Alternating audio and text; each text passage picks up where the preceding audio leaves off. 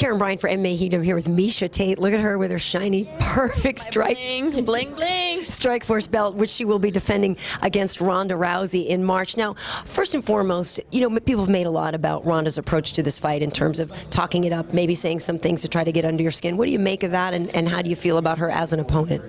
I just think that she's trying to sell a fight. I mean, I don't even think it's anything personal for her. I don't even think she really feels that way, which is kind of, you know, weird, because I don't think it's sincere. You know, I think it's all just talk. And the thing is, you know, she's going to have to own up to it. You know what I mean? She's going to have to put her money where her mouth is. So she's talking all this game, and she's going to look like an idiot if she can't back it up. So, you know, she's smart in her strategy, but it leads to having a lot more pressure on her at the end of the day, because I think when you're humble, it's easier to, you know what I mean, take a loss, you know, being humble than it is to take a loss with having a big head and a big ego and, you know, telling everyone how good you are and then not being, you know, not measuring up. So at the end of the day, you know, I still don't like her. That's the truth of the matter. I'm sure she's not a bad person, but you know, it was one thing when she was attacking me, but you know, to attack my loved ones, or you know, to make rude comments about, you know, Brian and insult him is taking it way too far, in my opinion. She's kind of taking this whole marketing thing and acting like she knows it all, and you know, it's just really adding fuel to the fire for me. Yeah, I was going to say, you've mentioned that you feel like there should be a little bit more of a respect element in the game, or just the way you treat each other, and so people could also say, well, she's being effective and she's getting under your skin, and how will that affect you? Is it going to make it worse for you, since you might actually be fighting somebody you don't like, and will that mess with your head or not?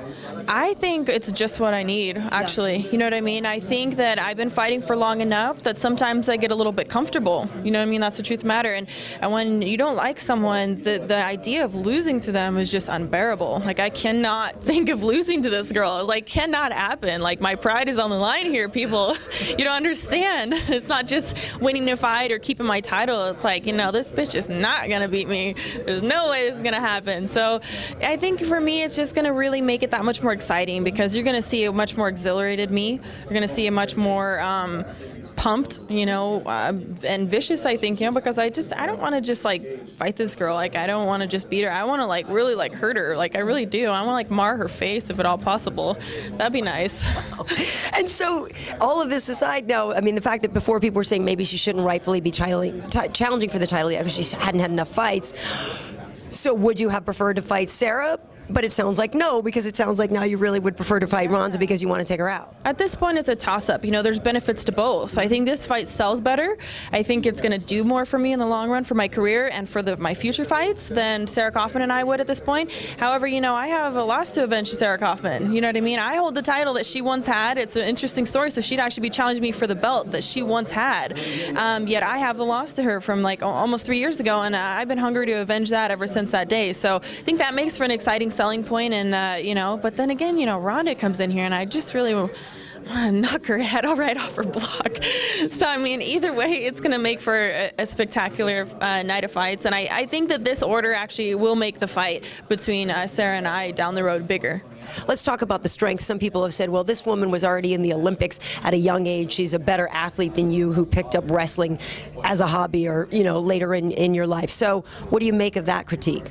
Well, let's use George St. Pierre as an example, because he's someone that I really look up to, and not only what he does in the cage and his strategy and how calm and cool and collected he always stays, but his humbleness as well. So I appreciate him as a person outside the cage as well. But George never had even a wrestling background, yet he can out-wrestle some of the best wrestlers in the world, because he can put it together well in MMA, and his experience, you know, I feel my experience and my transitions between striking and wrestling are much better than hers between her striking and her judo.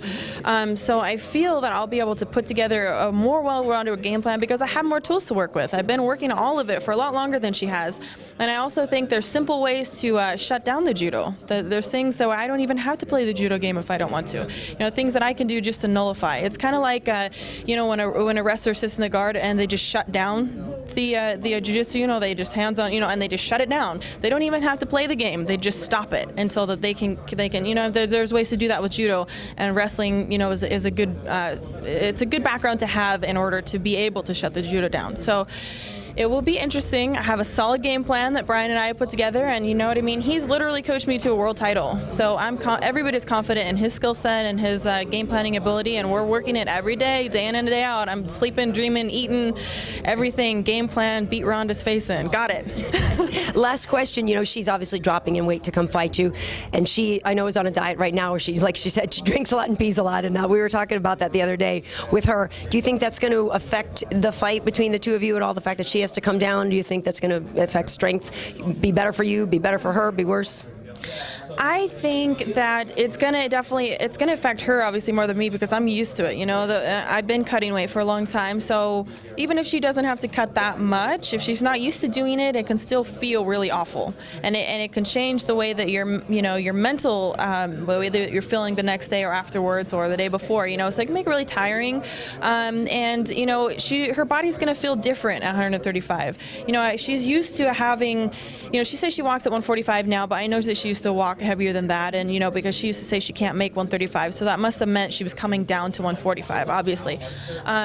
So having that weight is weight. When you go to throw someone, the more weight you have behind you, the better, you know, of a throw you're usually going to get. And when you're lighter, the people that she's used to being able to throw around and do whatever in her training camp is not going to be the same. So that also can have effect on your mental, like, man, I'm not feeling as good for this training camp. You know, it's because she's littler. You know, she's going to not feel. She may feel a little quicker, but then she has to adjust the timing as well, but she's used to being heavier and bigger, slower.